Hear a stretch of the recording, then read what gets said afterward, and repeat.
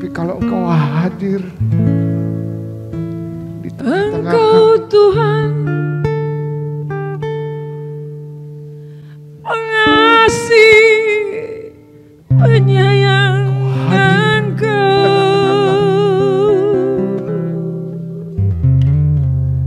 Engkau ada di depan murah hati Tuhan, panjang sabar Tuhan, maka hatiku hancur. kasihanilah aku, tolonglah aku,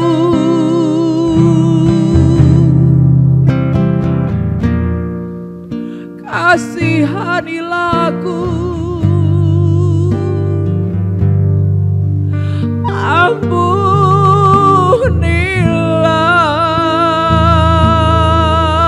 Aku berseru padamu, ampunilah dosaku. Tuhan, Ya Tuhan, ampuni ampuni salahku Tuhan. Aku tidak dapat membayar hutang dosaku. Ampunilah aku. Sembuhkanlah aku.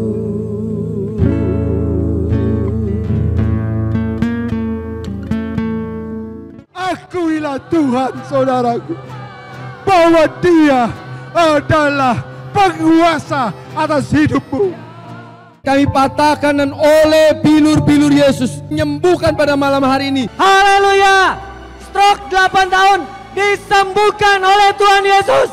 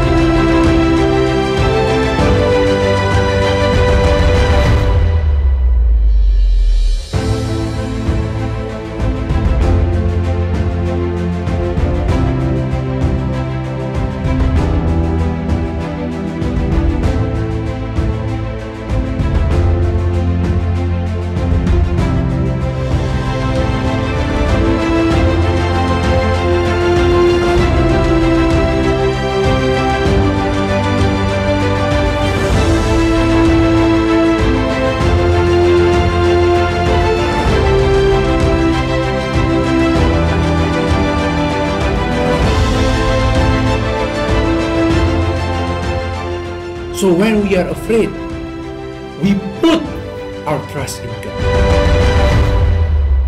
Jesus loves you and He hears you.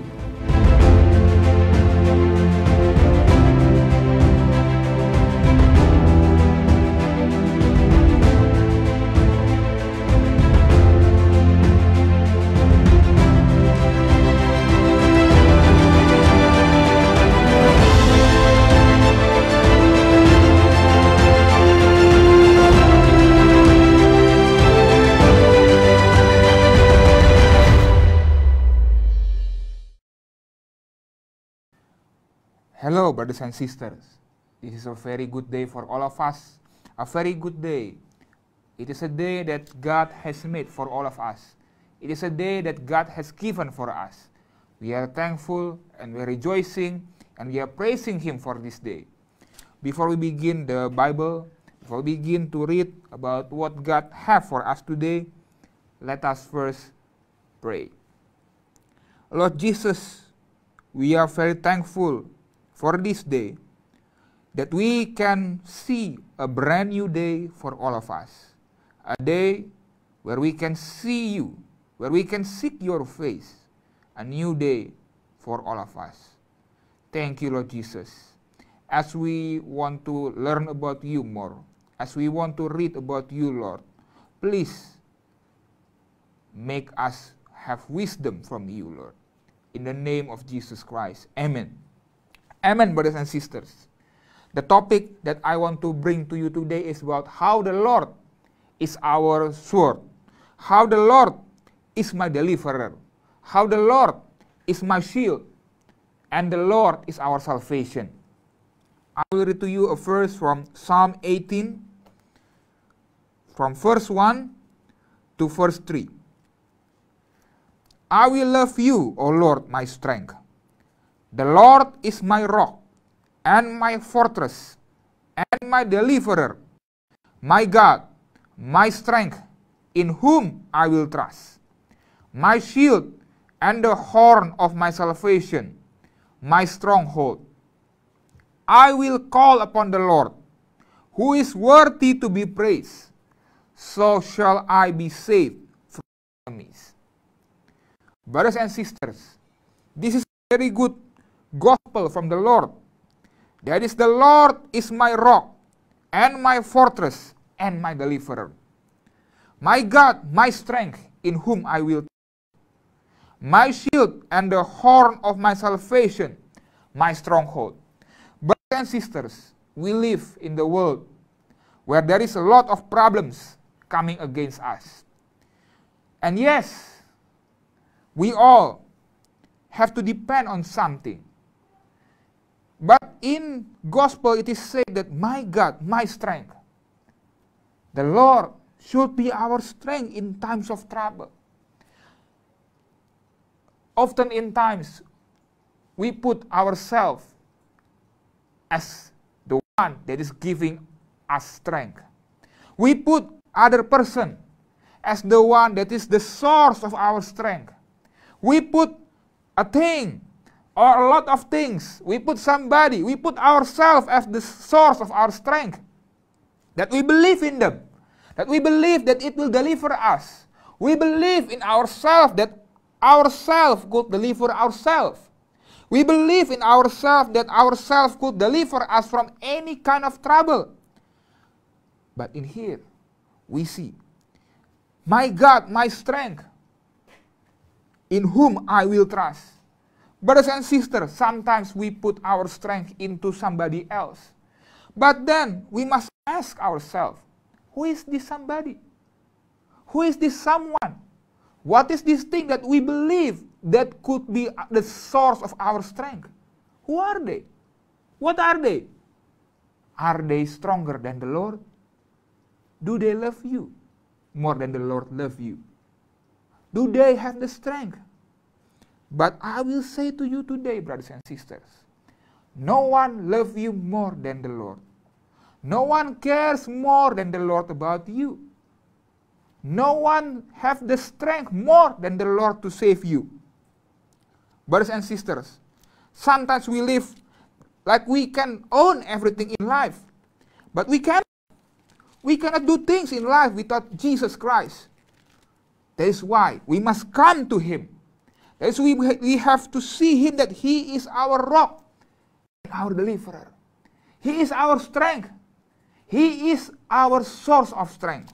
We will read from the Bible.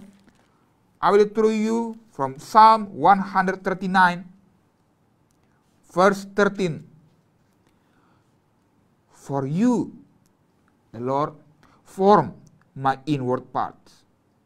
You covered me in my mother's womb. I will praise you, for I am fearfully and wonderfully made. Marvelous are your works, and that my soul knows very well. Brothers and sisters, We put our strength on things. We put our strength on someone. We put our strength on other person. But do they care about you more than the Lord did? Do they know about you? Do they know about the day you are made?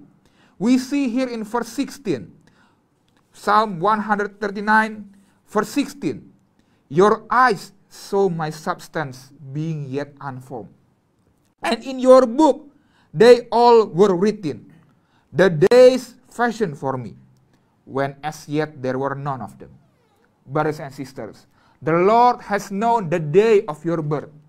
He knows the day that you will be here. He knows the days. He knows your future. He knows this day. He knows your past. Nobody could do that. Who is your source of strength? Sometimes we put our strength on ourselves.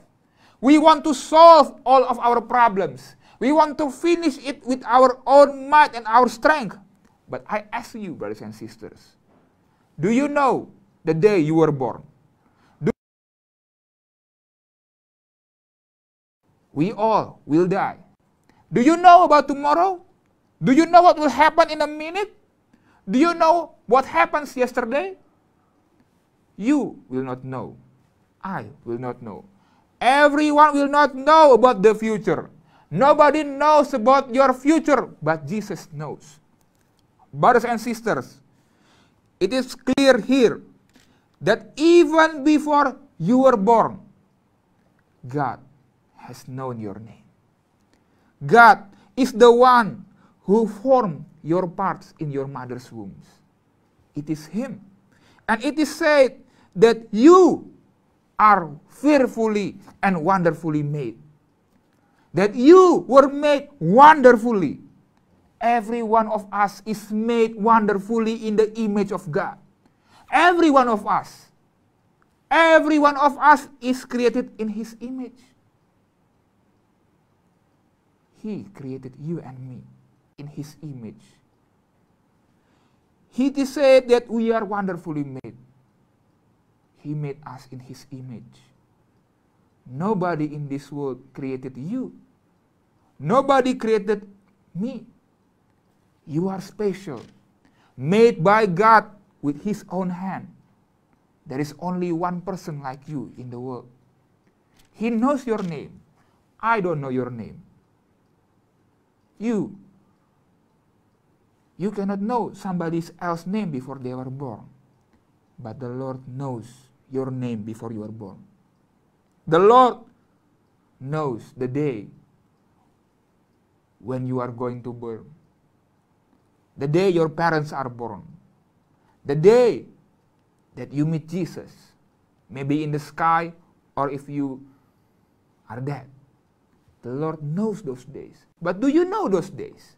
Do somebody else knows those days? Do your government knows about those days? Do your healthcare knows about those days? Nobody knows. Nobody knows about your future. Nobody knows about my future if not for the Lord. Nobody knows the day you were born. Nobody knows how you will grow up into. Nobody knows about what kind of family you will have. But Jesus knows. And He created you wonderfully. It is clearly said that you are created wonderfully in the image of God. Who can create that kind of thing? Nobody. Nobody created us. We all say that, oh, I am just a lucky evolution. I am just a random roll of the dice. I am just randomly made. I am what I am. But Jesus said that you are wonderfully made. He created you with His own hands. So that even when you are still in your mother's womb, He is the one that is covering you. He is the one that formed up your inward parts. He is the one that loves you so much. And He knows you very well. He knows the inner workings of your body. He knows what is happening inside you. He knows what is happening on your soul. He knows what is happening on your mind. Even we can see it in Psalm 139, verse 2. You know my sitting down and my rising up. You understand my thought afar off. Brothers and sisters, nobody knows if I'm sitting down, if I'm rising up. But the Lord knows. He doesn't want to keep you alone. He doesn't want to keep you standing around in this world. We see that the world has a lot of troubles. The world is giving us lots of troubles. But He, the one that created you, wants to save you. The Bible says in John 3, verse 16, For God so loved the world, that He gave His only begotten Son. So whoever believes in Him shall not perish, but have everlasting life. Brothers and sisters, we live. We don't know about tomorrow. We don't know what will happen to us. We don't know what is going on with our life. We don't know what will happen with our health. We don't know about our future. But here comes the Lord. He is the one who forms you up. He is the one that saw you before you are even formed. He saw you. And He has written in His book the days fashioned for you only. For you only, brothers and sisters. The Lord has written all of it in His book. He knows about you. You are special in His sight. But today, come to Him. Because He has made you special. But He says to you, if you want to believe in Him, you shall not perish. Sometimes we want to believe in ourselves. But I say to you, where are we when the world is made? Where is our strength when the world is being formed? Where are you and where are me when the Lord created the heavens and the earth? Where are you and where are me? When He made everything in here, when He created the sun, when He created the stars, when He created the earth, when He created the seas and the sky, where are you? And where are me? Where are everyone? Nobody is there, but Lord is there. A powerful God that loves you so much. A powerful God that wants to be your fortress until the end of days. A powerful God that loves you so much that He came down from the heavens. So you, so me, so we all can have eternal life. We all worry about tomorrow. We all worry about the day we depart this world. We all worry about our death. But here comes Jesus. He offers everlasting life in Him. He offers everlasting life in Him. He offers you to be your fortress, your shield, so that whoever anything happens in this world, you have Jesus. We see here in this world, the COVID-19 is still going on. We have lots of trouble in our finances. We may have trouble in our families. But Jesus, He will always be your fortress. He knows you more than anyone you know. Because He is the one that formed you up and covered you up when you are in your mother's womb. He is a powerful God, but He is very close to you. Brothers and sisters, this is the time where we must stop thinking that we can get through all this problem by our own self. Where are our source of strength when this world is formed?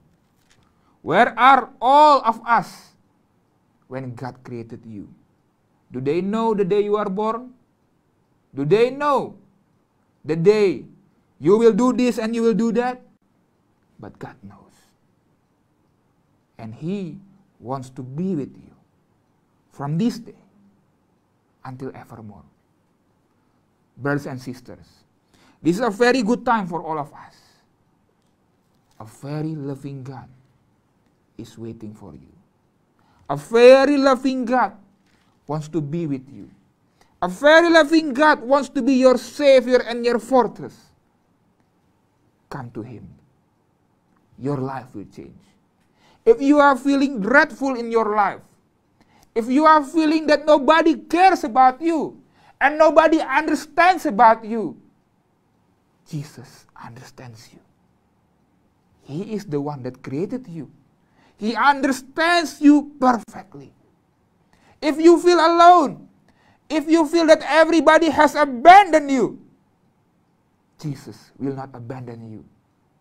He will always be your fortress. If you feel that your life is nothing, Jesus will make your life something that is really beautiful and special. He is the only one saying to you that your life is wonderfully made. Brothers and sisters, it is the time where we must come to the Lord. If you want to accept Him as your Lord and Savior, if you want to accept Him in your life so that He may live with you, the Bible is clear on that whoever believes in Him have everlasting life. Come to Him so that we all may live wonderfully. You can follow my prayer. Lord Jesus, I am a sinner, and I need your love and your mercy. I need your strength in my life. I need you in my life. I need you in my life, Lord Jesus. Please come to me, Lord Jesus. Please come into my life, Lord Jesus. You are the one that made me. You are the one that created me. You are the one that covered me in my mother's womb. You are my God, Lord Jesus. Please enter my heart, Lord Jesus.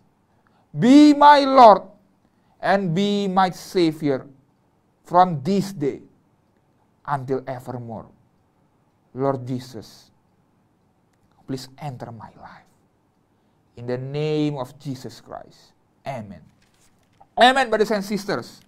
We believe that He will cover us, that He will protect us, that He will continue to bless us in our daily life. You don't need to fear for anything, because He will be your fortress. He knows about your worries. He knows about what is your need. He knows what you need in life, because He is the one that created you. He is the one that wonderfully created you. He knows what you need. Continue to believe in Him. If you have accepted Him as your Lord and your Savior, you don't need to worry about tomorrow, because He knows tomorrow. Your days will be a wonderful days with Him. I want to continue about the Bible, that He also gave us the gift. He also gave us that we can be healed. If any one of you are sick, know this, that Jesus wants to heal you this very moment. We read in the Bible from Matthew chapter 9, verse 28 and 29. And when He had come unto the house, the blind men come to Him. And Jesus said to them, Do you believe that I am able to do this? They said to Him, Yes, Lord. Then He touched their eyes, saying, According to your faith, let it be to you. And their eyes were opened. Brothers and sisters, Jesus said, According to your faith, let it be to you. Healing in Jesus Christ did not have any other requirement. You don't need somebody to pray it for you. You don't need to go to a certain place. You don't need to do this and do that. You don't have to take these steps. Your faith. According to your faith, let it be to you. We can pray together. I will pray with you together. But it is according to your faith. If you believe, you will have your miracle. But if you don't want to believe, if you just say that, I'm just testing God this, will He heal me? That is not faith. Faith is believing that the Lord is able to heal you. Whatever your disease are, if you want to believe in the Lord that He could heal you, He will heal you. Brothers and sisters, there is no other requirement. You don't need me to come to pray for you, because nobody could visit one another, right, in these times of stay-at-home order at many places. You don't need to do certain things. You don't need to pay me. You don't need to pay anybody else. You just have to have faith on Jesus Christ. I will not be the one that is healing you. I don't have any kind of powers. I am just a man like you, a simple man like you. We don't have any kinds of powers. But Jesus can do miracles for you if you want to believe in Him. This very moment, if you want to believe in Him, He will heal you. That is the simple truth about healing in Jesus Christ. That if you want to believe, you will be healed. According to your faith, let it be to you. So, brothers and sisters, any kind of sickness, Jesus didn't care about any particular sickness. He could heal any kind of disease. COVID-19, cancer, blind, lameness, pain in your leg. He could heal anything if you believe in Him. Believe in Him this very moment. We will pray together, and we believe that He will heal you. Let us pray together. Put your hand on places where you feel the sickness. If it is on your heart, put it above your heart, above your lung. It is COVID-19 or any kind of disease, or your head. If you have any kind of headache, any kind of disease, He will heal you. Let us pray together. Put your hand where you feel sickness, and we will pray together. Remember, according to your faith, let it be done to you. Lord Jesus, I am sick, but I have faith on you, Lord Jesus. I have faith that, as the Bible says, by your stripes I am healed. By your stripes I am healed. I have faith on you, Lord Jesus, that I will be healed completely now, Lord Jesus. I will be healed completely now, Lord Jesus. I believe in you, Lord Jesus, that you are able to do a miracle in my life. Thank you, Lord Jesus. I receive my miracle. I receive my healing in the name of Jesus Christ. Amen. Amen, brothers and sisters. Continue to have faith on Him. If you are not healed yet, continue to believe. Jesus will heal you. You can also pray for any kind of your troubles and your problems, because Jesus said that He will take care of problems for you. Brothers and sisters, continue to have faith and continue to believe in Him, because He takes care of you. He is a loving God that knows you very well. Brothers and sisters, before we close this sermon, I want to remind all of us to follow the guidelines of the government that has set upon us. Some areas have instructions on what we must do, on what business stay open, about stay-at-home orders, anything. We must follow the directions of our governments. We must follow the guidelines of our governments, because they are the authorities that God has put in charge above us. Yes, we believe in the miracles of Lord Jesus. We believe that He is a powerful God, but we also believe, like the Bible says, that government are the authorities that God has put over all of us. So follow the governments, follow the guidelines, and continue to pray for them. Pray so that this virus may disappear from the world. Continue to pray for your government so that the Lord might continue to give them wisdom during these times. Continue to pray. The Lord will help us all. God bless you all, and God bless all nations in the world. Amen.